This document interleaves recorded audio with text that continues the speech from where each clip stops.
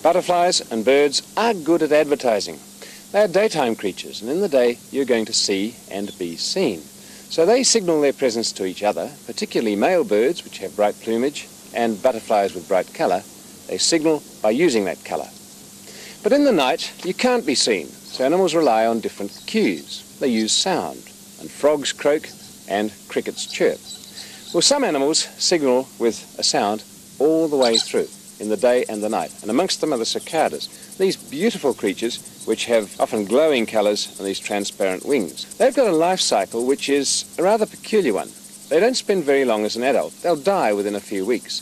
But they spend about 7 years in roots and vegetation underground, preparing for the moment where they emerge to mate, often just after the rains. They haven't got any time to lose. They have to let each other know where they are. So they start to chirrup, and they keep it up, sometimes round the clock or nearly so. The trick is, how do you make a noise like that? Well, it helps if you're built a bit like a steel can, and a cicada is in part. You've probably done this. If you take a steel can and press on that rounded steel shell, you can make it pop inwards, like this, with a ponking sound. When you release the grip, it ponks out again under its own spring. Makes another ponk, and you can ponk it in and out with your thumbs. Like that.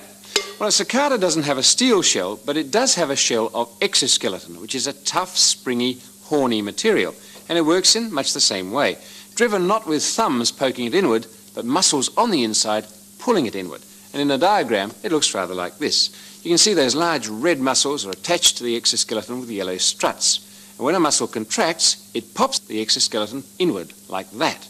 And when the muscle relaxes, the exoskeleton pops out. And so it goes back and forth. In, out, in, out, in, out. And those blue chambers underneath are air chambers, and they make the sound reverberate and become louder, much like the sounding box on a violin or a guitar. Well, if you think you've heard a sound like that before, you have. You've probably made one, because this is a party clicker, and it works in just the same way as the cicada. A bit of stressed steel. When you bend it, it pops out with a click, and it pops in again when you let it go. And it makes a sound very much like the cicada. So much so that these clickers are actually made to look like a cicada. Cicadas are really very lovely and interesting creatures. They're a form of bug, and bugs are sapsuckers in the main. And if I turn that round, you can see, running down from the mouth, a very long black injection tube. And that's used for sucking the sap out of the trees. Well, I think if it's only got a few weeks to go, we'd better let it get on with it.